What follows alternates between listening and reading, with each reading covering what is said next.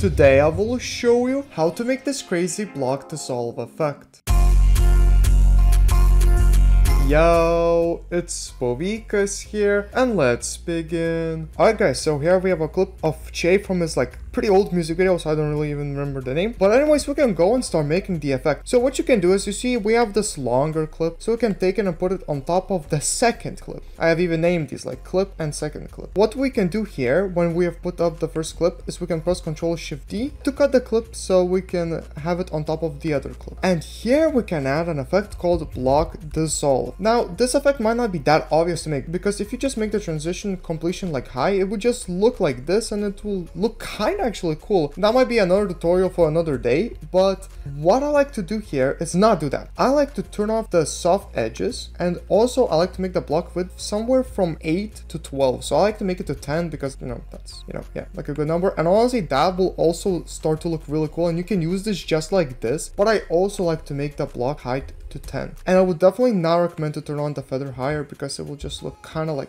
blurry. And here at the start of the transition, we can make the block transition completion to 0, and we can go next frame forward, or actually, no, you know what, nah, let's make it at the start to 23. And let's go to the ending. And at the ending, I like to make it around to 87. I don't like to make it to 100, and I don't like to start from 0. Yeah. And this will look like this. It will be a crazy block dissolve transition. And yeah, just look how that looks really cool. Oh yeah, here I have a bonuses. I will show you how I use this effect in different ways. So yeah, those are really cool. I'll show you in a moment.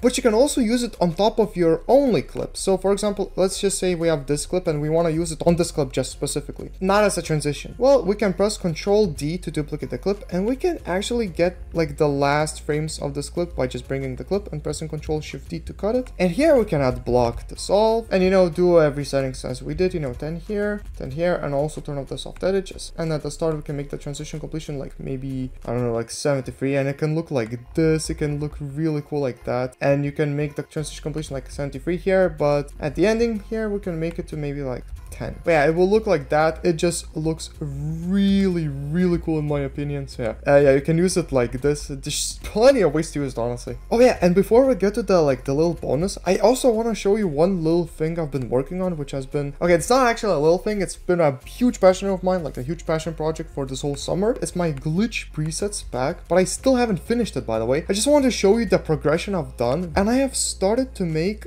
these long glitch effects. I don't know if I'll have many of them, but just look how crazy this will look. I just really wanted to show y'all. It will actually look crazy in my opinion. I've been loving working on these glitch effects, and yeah, I also want to ask y'all, how should I even name this effect? I just named it long glitch, but I don't know how to name it. So yeah, I'm thinking of releasing it in about a month, definitely probably next month's ending. So yeah, let me know if you're excited for this. But anyways, let's get back to the video, guys. Okay, so yeah, well, you can, if the pack comes out, you can do this kind of stuff.